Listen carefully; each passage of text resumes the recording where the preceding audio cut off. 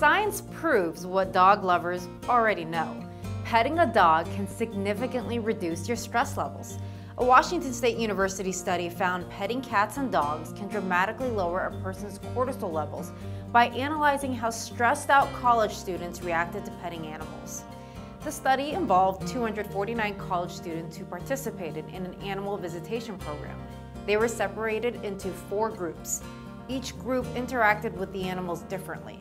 They were either allowed to immediately pet the cats and dogs, observe others petting the animals, watch slideshows of the same animals, or were put on a wait list for an animal petting session.